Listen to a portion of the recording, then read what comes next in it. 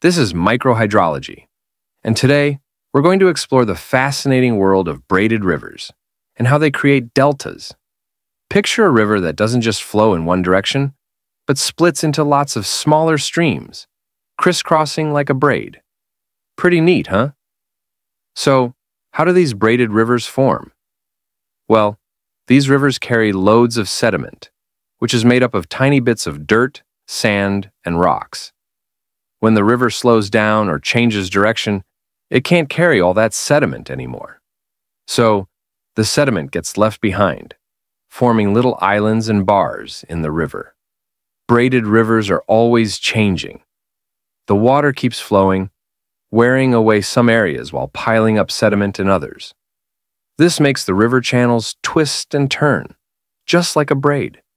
As the braided river reaches a larger body of water, like a sea or a lake, it slows down even more and drops even more sediment. This sediment spreads out, forming new land called a delta. Imagine a delta like a big fan or a triangle made of all that sediment. Braided deltas are really cool because they have lots of channels spreading out, kind of like the fingers on your hand. These channels help the delta grow and change all the time. And guess what? These deltas are full of life. Plants, animals, and even people can live and thrive in these special places. But we need to take care of our rivers and deltas. When we build things like dams, it can stop the sediment from reaching the delta, slowing down its growth. By protecting our rivers, we help keep these amazing braided deltas healthy and beautiful.